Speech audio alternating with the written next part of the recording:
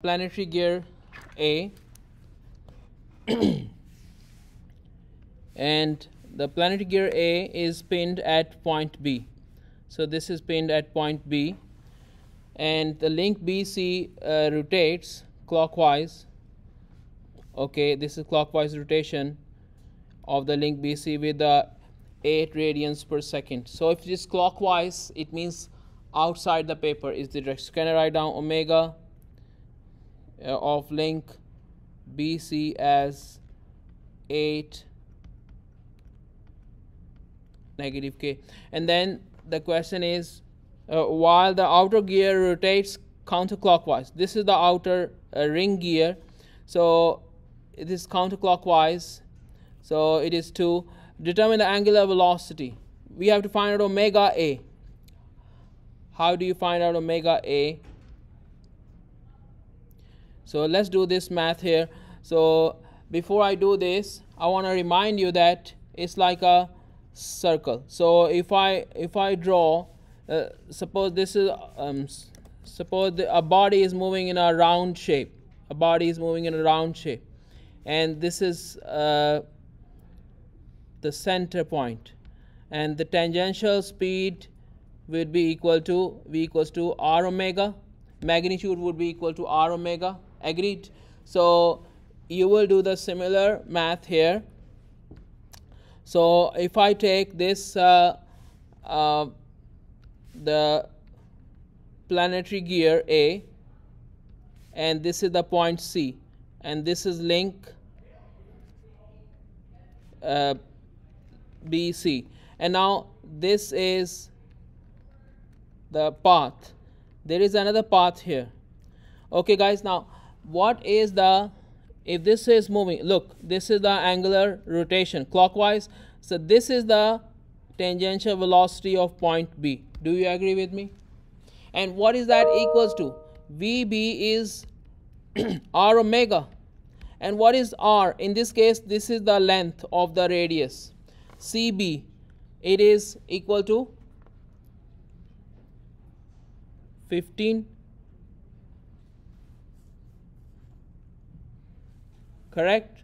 So what is 15 times, like 15 times 8?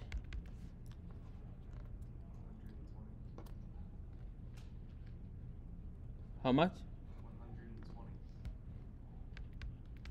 And now if this is the magnitude, if you take a look, what is the direction?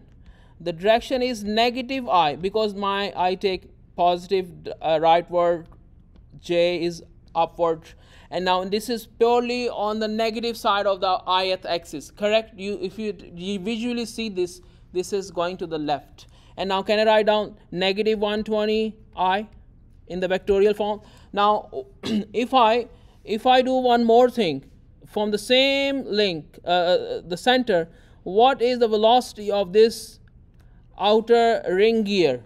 Omega, what is omega for this ring gear? It is 2, correct? If omega is given and the radius is given, can you find the tangential speed on the ring gear? Now we are talking about the ring gear omega. What is the ring gear omega? It is 2. So can I write down V? Suppose this is point E. Suppose this is point E. Can I write down VE as the magnitude, R omega? What is R in this case? 20. Good job. So it is 20. And what is omega in this case? 2. Good job. So it is 40. Now this is the magnitude. Now let's see the direction. What do you suggest me? Where is the tangential speed direction or tangential velocity? Correct? Rightward. Agreed? So can I write down positive 40J or 40I? Agreed? Up until here, clear? Now let's apply the equation. Over here, I'm going to show you the equation of the B and E. This point B and E. So can I write down B equals to VE plus VB from E? And now this will conclude us what is omega for the planetary gear. This planetary gear is A. Agreed?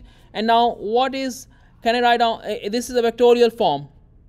What is VB equals to? Equals to negative 120I. VE equals to 40I.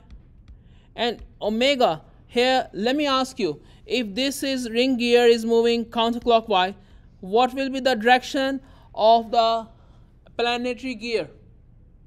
Counterclockwise or clockwise? Counterclockwise, correct? So can I write down omega k positive cross with RB from E? What is RB from E? 5G. Agreed?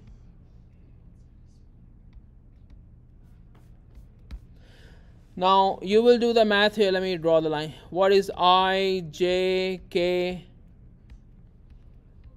So now K cross J. K cross J is negative I. So can I write down negative 5 omega I? Now luckily this equation does not have any jth component, so we can just eliminate I, and one equation, one unknown, it gives you omega equals to 32. Shouldn't it be positive 5 because the A was already negative? Yeah, positive 5, sorry. Negative J. Sorry, this was a little confused. The question is, this is the radius is upward positive, correct?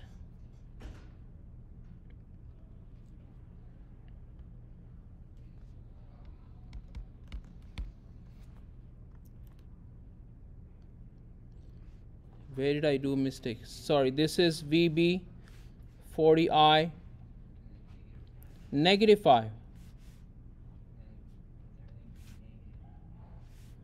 It is K cross J. It is negative, correct? So you should get that. This is correct. Yes, thank you.